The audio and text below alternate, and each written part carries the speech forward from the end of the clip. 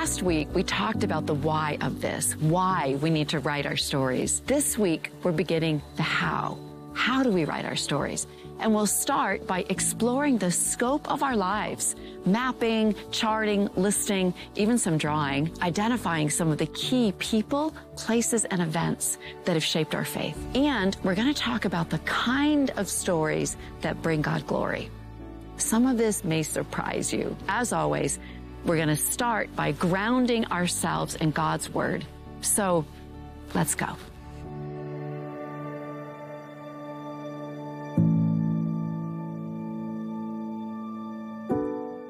There is a time for everything and a season for every activity under the sun. A time to be born and a time to die. A time to plant and a time to uproot. A time to kill and a time to heal.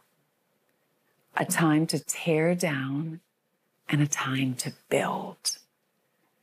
A time to weep and a time to laugh, a time to mourn and a time to dance, a time to scatter stones and a time to gather them, a time to embrace and a time to refrain from embracing, a time to search and a time to give up, a time to keep and a time to throw away, a time to tear and a time to mend, a time to be silent and a time to speak, a time to love and a time to hate, a time for war and a time for peace.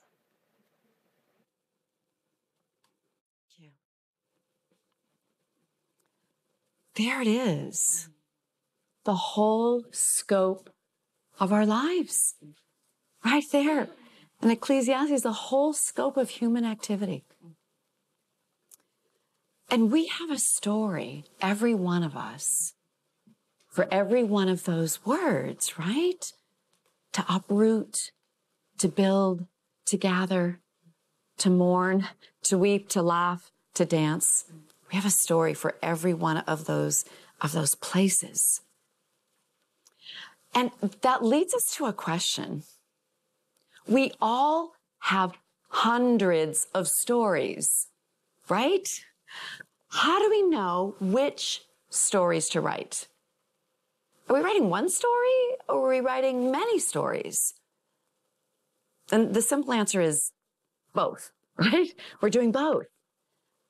You're going to be writing multiple stories from your life, and yet you're also writing one single story. It's kind of like this book here, right? How many stories are in this book? I don't know, but it must be 1,000. It must be 1,000. It's hundreds, maybe, 1,000 or more. And think about even the lives of the people in this book, the life of David. How many stories are there about David? So many. Stories about Esther, Ruth, Samson, on and on, right? We have multiple stories that actually span, thousands of years. And yet this is one story, one book. So it will be the same with us, right? We're going to write multiple stories from our lives, but because God is in and through and with us and all of those stories, there will be this natural unity that weaves them together into one story.